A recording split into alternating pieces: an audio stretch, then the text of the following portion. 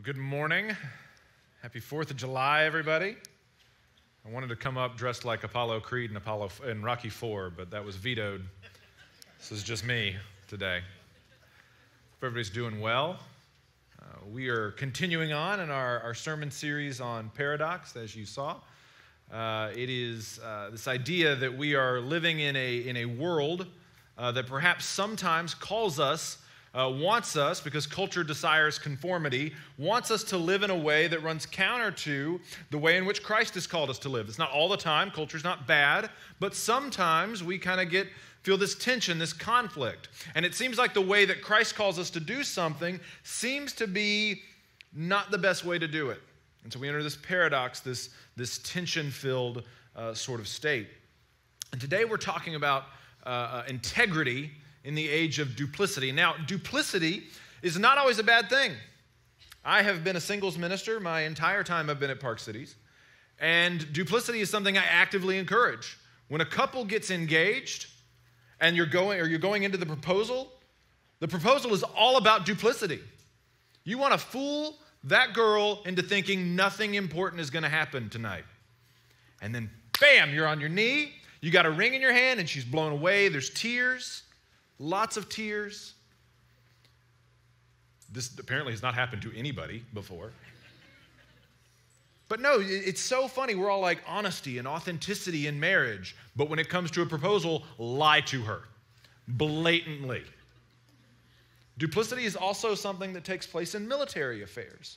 You want to fool your enemy. You want to trick your enemy into thinking that the attack is coming from one way or it's coming somewhere else. One of the most famous examples of this was in World War II, right before the invasion of Normandy. The Germans figured that George Patton was going to lead the invasion force because he was what they thought was the best general that the Americans had, that the Allies had. And so the Allies took advantage of this. They created a fake army. They made a fake army. They sent communications. They leaked things through double agents. And the Germans believed that George Patton was leading an army that didn't exist, that was going to invade at the closest point between England and France. They even made like wooden tanks and put them on the coast of England. And so when German spy planes flew over, they saw all this military buildup, and there was nothing there. Duplicity was a great thing. But here's the funny thing. When you're on the receiving end of duplicity, when you're the one being fooled, when you're the one being tricked, it's not so fun. It's not something that you enjoy. And to go through your life or to go through a season thinking one thing, believing one thing, and then to actually believe something else, find out it was a lie the whole time. It's one of those heartbreaking things in the world. I believe that we have an enemy. His name is Satan, and I'm not somebody that goes and finds the devil under every rock, but we do have an enemy. And he works in duplicity, and he's working on tricking us and fooling us all the time. So how would we know? How would we know if we've been tricked? How would we know if we've been fooled? We're going to talk about that today, this morning. So we're going to be in 1 Timothy chapter 4, verse 1. I'm going to read the whole passage, and then we'll break it apart. Verse 1 says this, "Now the Spirit expressly says that in later times some will depart from the faith by devoting themselves to deceitful spirits and the teaching of demons, through the insincerity of liars whose consciences are seared, who forbid marriage and require abstinence from foods that God created to be received with thanksgiving by those who believe and know the truth. For everything God created by God is good, and nothing is to be rejected if it is received with thanksgiving, for it is made holy by the word of God and prayer." So we're going to talk about two things today. We're going to talk about the peril of deceit and then the power of integrity. So let's talk about the peril of deceit. So we moved on in the letter from Paul to Timothy. The first part is kind of, Timothy, this is how you're going to deal with the church. This is what's going on in the church. This is how we're going to address. The second half, starting here in chapter 4, is, okay, Timothy, directly, this is what I'm telling you. This is what's going on. And one of the things that Paul does here, it's really cool, is he connects Timothy's local struggle with the larger sort of cosmic battle between good and evil. This is why he brings in words like the Spirit expressly says. In later times, demons. He's reminding Timothy, hey, You're not this localized, cut off from the rest of what's going on. What's going on in Ephesus is a big deal. It's just one front, it's one battle in a larger multi-front war that has been spanning generations of God's people. It started in the Garden of Eden, and the war has blossomed and grown from then going forward all the way through this church in Ephesus, and we even deal with it today. And the church at Ephesus is struggling with false teaching. It's how this war is manifested, this deceit is manifesting itself in Timothy's life. And the key is that this isn't happenstance. This isn't an accident. These are intentional, decisive strokes by a cunning strategist designed to pull people away from the faith, designed to disrupt people's life, designed to get you to believe lies, to harm the worship of God. Jesus calls Satan in the book of John the father of lies. This is what he does. This is his strategy. This is how he functions to get us to believe lies, duplicity. Which means whenever the church encounters duplicity, falsehoods, lies, it's a part of a bigger fight. This is why when we see untrustworthiness in church leadership, or why we wrangle over seemingly minor issues, it's why we think that I don't need to go to church right now. I don't have to be around God's people. Those are all instances of somebody somewhere believing a falsehood or a lie. But on the other hand, it's not just a corporate problem. It's an individual one. You encounter Satan's duplicity every single day of your life. You struggle with it. We hide our pain and suffering behind a smile so that people can't see us bleed. We're at our struggles and addictions so that people think we have it all together. We actually hide our real need for community behind a 5-minute conversation that happens before our connect group or our small group. That's not community. That's small talk. That's not community. Not to mention the struggles that you face on a daily basis. At work, we fool our coworkers that we know more than we do. We fool our family that we're more okay than we are. And fool our friends, acting that we have it all together when we really don't. You see, duplicity is all over, and every time you climb out of bed in the morning, you are putting your boots in the sand of a foreign beach. And you're right back into the combat. You're right back into the fight.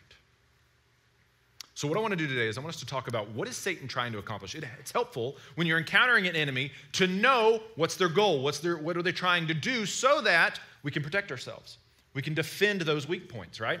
So there's 3 things that his deceit is trying to do that we're going to see in our passage today. 1, deceit leads to desertions. Look at verse 1.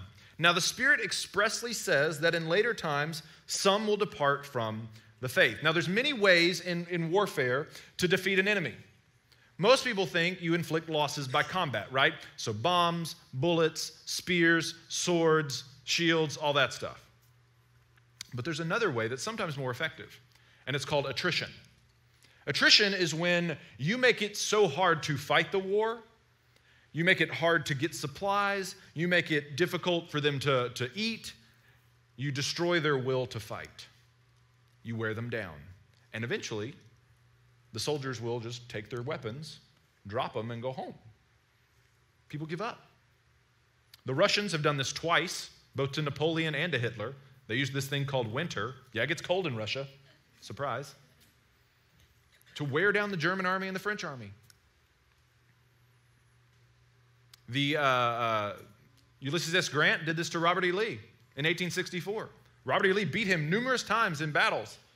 But Grant was like, yeah, I've got more men than you do. I'm just going to keep coming. He could replace his losses. Lee could not. We did this to the British in the American Revolution. This is why we celebrate Independence Day. We made it so hard to fight us, they finally just gave up and said, yeah, it's not worth it. And I'm pretty sure the British still think that about us. It's not worth it. Attrition can come from disease or starvation or running out of supplies, but one of the ways it shows up is your soldiers just drop their weapons and go home. The war gets so hard they quit. And this is what this passage is talking about, except people aren't deserting an army, they're deserting the faith. Some people are going along, they're following Jesus, and then they get duped. They get worn down, or they let their doubts, their fears, their suffering, their struggling overwhelm them to the point that they just quit.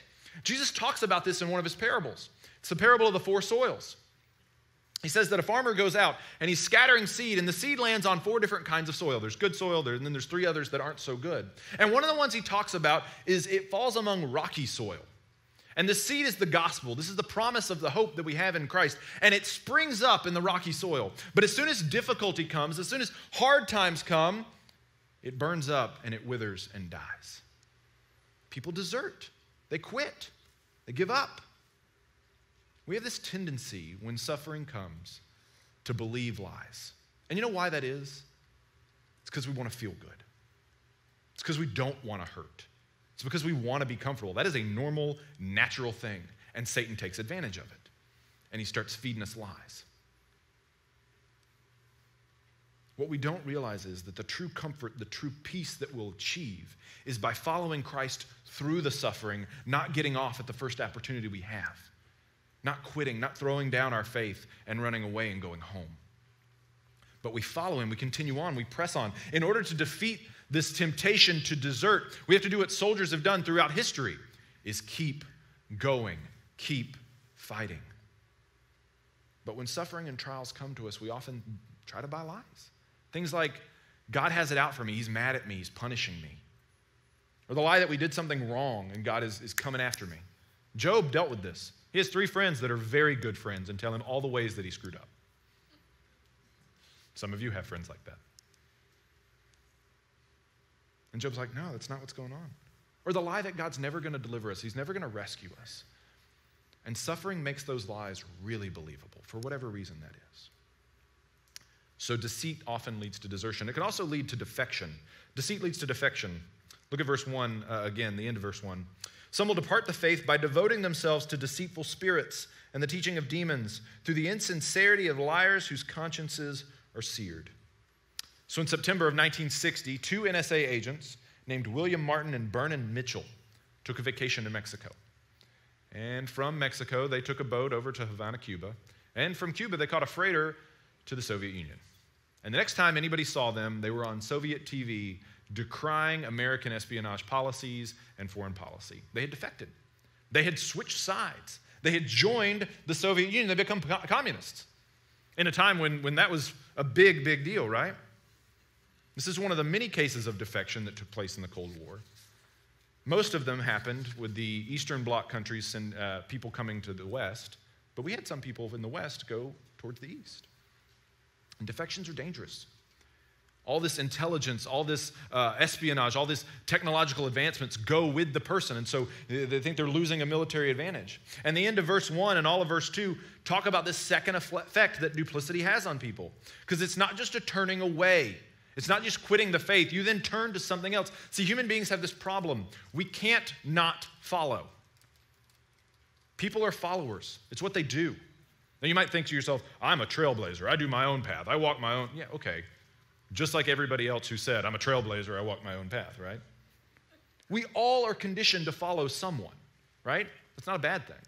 Some of us are conditioned to grow up in a certain way that our parents raised us. Some of us don't want to be anything like our parents, and so we're doing everything against that. Well, guess what? You're still following them. You're just following them as a negative example. Everybody's conditioned socially to dress a certain way. How many of you are wearing togas or capes? Anybody bringing capes back anytime soon? No. Why? Socially, we've been conditioned that togas aren't cool anymore. I would wager that they seem very comfortable to me, but whatever. Human beings were made for worship. And if we aren't worshiping our Creator, we'll start worshiping that which is created.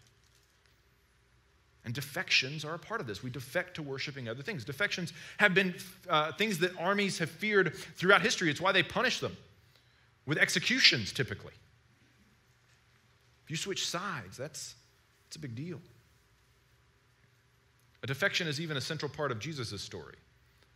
One of his followers, Judas, joins the other team. He joins the religious leaders in bringing Jesus down.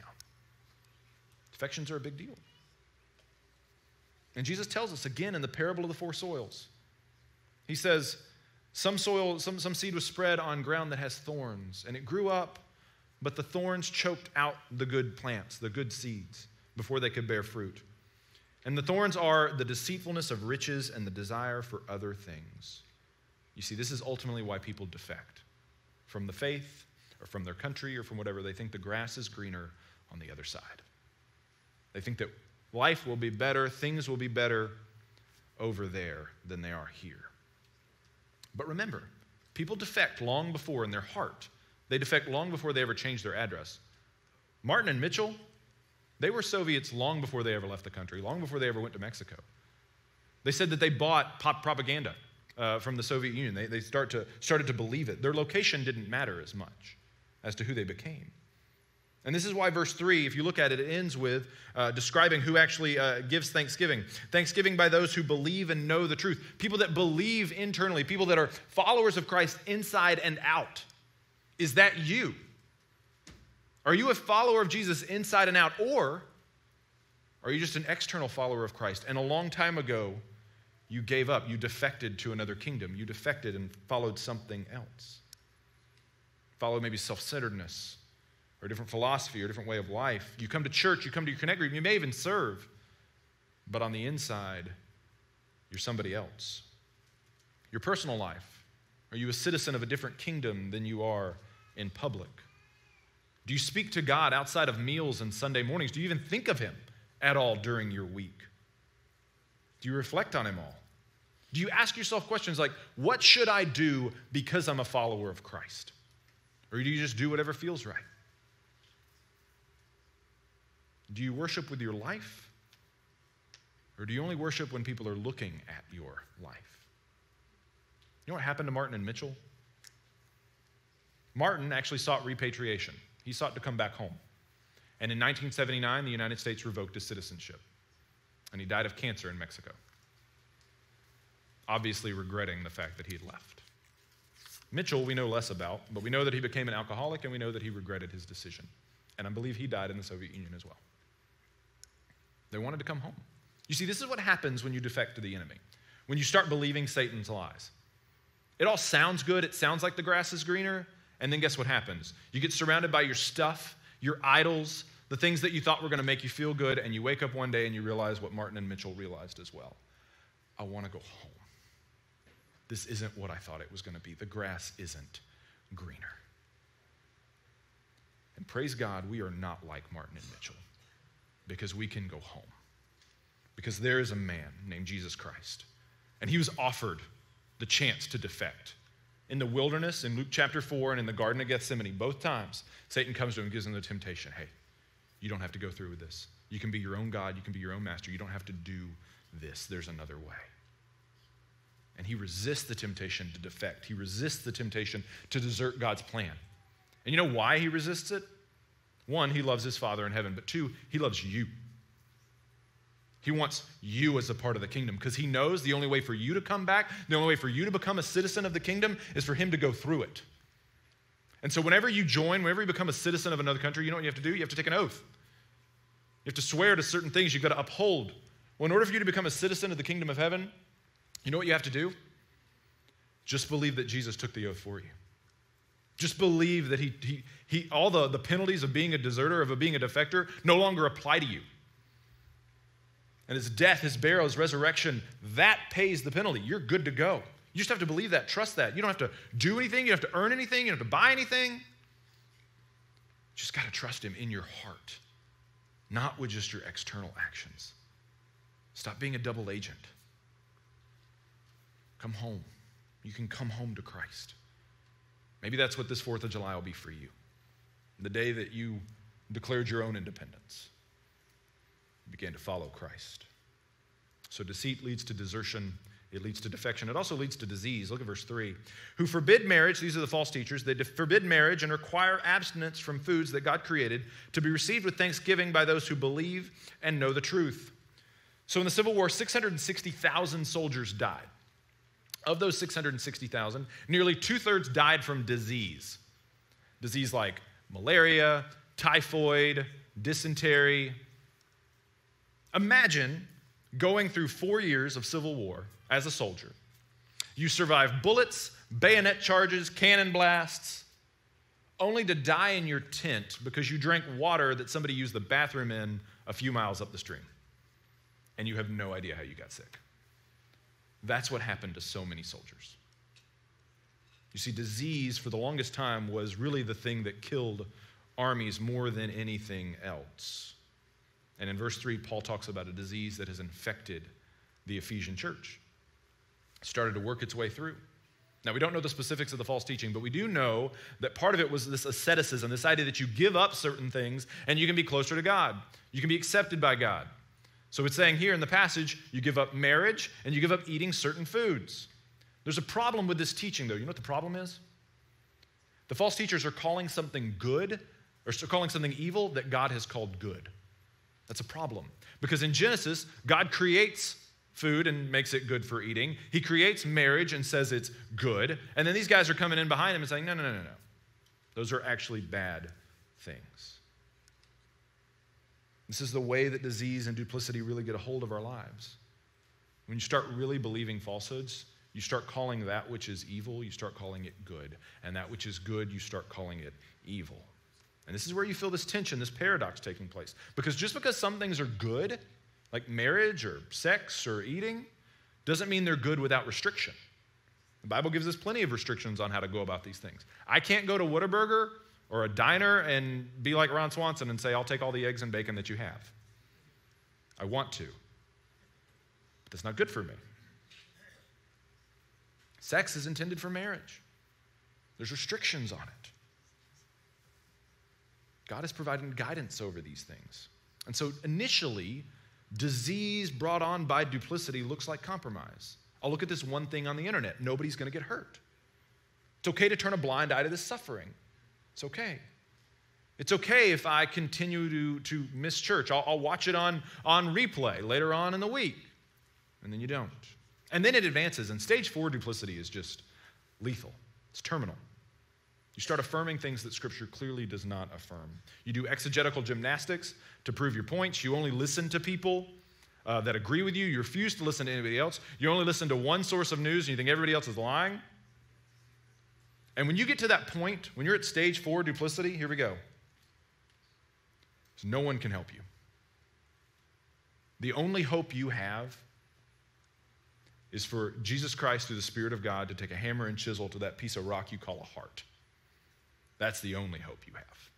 Because when you're stage 4 believing lies, there's not much you can do to get out of it.